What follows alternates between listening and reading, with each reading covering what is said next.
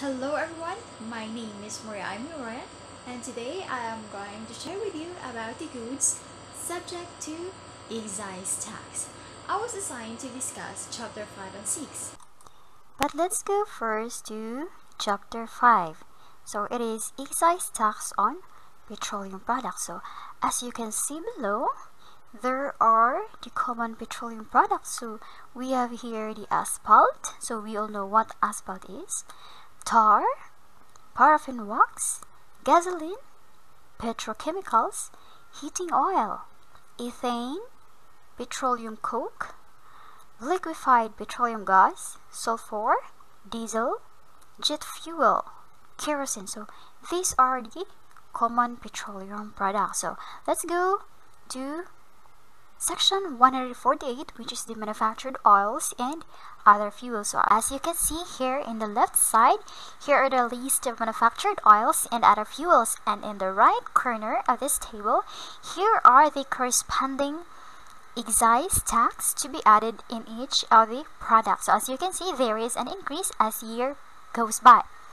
So we have here first the lubricating oils and greases. In 2020, in recent, it has 10 per liter in kilogram respectively of volume capacity or weight. In processed gas also, it has 10 per liter of volume capacity. In waxes and petrolatum, it has 10 also per kilogram. On denatured alcohol, 10 per liter of volume capacity. Unleaded premium gasoline, it has also 10 per liter of volume capacity. Aviation turbojet fuel, aviation gas, 4 pesos per liter of volume capacity. Kerosene, 5 per liter of volume capacity. But if kerosene is used as aviation fuel, so it's subject to same tax with aviation turbojet fuel, which is 4 pesos per liter of volume capacity. So in diesel fuel, oil, and on similar fuels, it has 6 per liter of volume capacity. Liquefied petroleum gas, it has 3 per kilogram. Asphalts, 10 pesos per kilogram. Bunker fuel and another fuel oils, 6 pesos per liter of volume capacity, and petroleum coke, 6 pesos per metric ton. So petroleum products including naphtha, LPG, petroleum coke, refinery fuel, and other products of distillation, when it is used as input, feedstock, or as raw material in the manufacturing or petrochemical products or in the refining of petroleum products. So this is subject to the rules and regulations to be promulgated by the Secretary of Finance. So per liter of volume capacity is zero tax if it is used as input, feedstock, or as raw materials in manufacturing. So let's go to chapter 6, and this is excise tax on miscellaneous products. So when we say miscellaneous product, we have here the section 149, we have here the automobiles.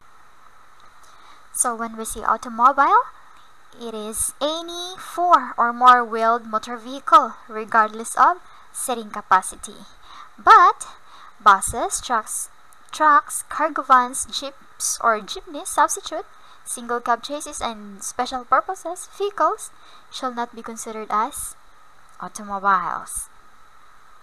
So as you can see here, we have here the current, and this is the corresponding tax before the train law.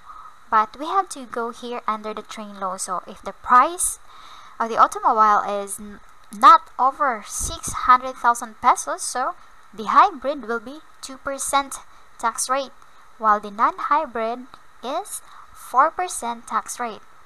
If the price is over 600,000 pesos but not more than 1 million, so the hybrid is 5% and the non-hybrid is 10% also.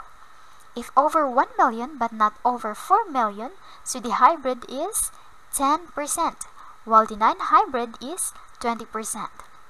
So if over 4 million pesos, the hybrid is 25%, while the non-hybrid is 50%. But there is exempted on this. These are the pickup trucks and purely electrical vehicles.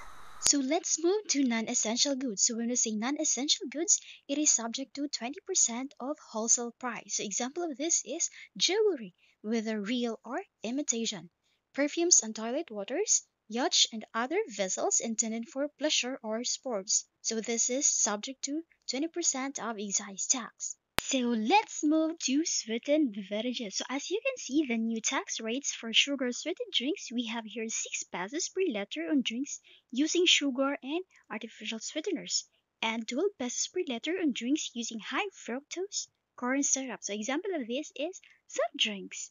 But there is also exempted in sweetened beverages. One of this is milk. If it is infant milk, plain milk, growing up milk, powdered, ready to drink, flavored, and fermented.